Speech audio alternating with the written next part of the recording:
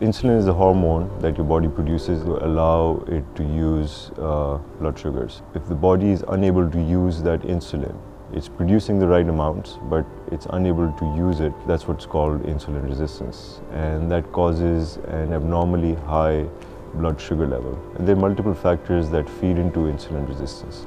In older patients, it develops over time and is a part of type 2 diabetes. But if you're obese or overweight, if you eat a lot of simple sugars, so like candy and just soft drinks and sweets and desserts, that's known to contribute to insulin resistance. Lack of exercise has also been shown to correlate with development of insulin resistance.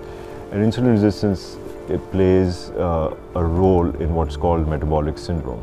And I think we have a huge problem with metabolic syndrome in our part of the world. So metabolic syndrome consists of insulin resistance, of being overweight, high blood pressure, high triglyceride levels. So you get fat infiltration in your liver, your cholesterol numbers start going up, you develop diabetes, and ultimately you develop heart attacks, strokes, and serious health issues.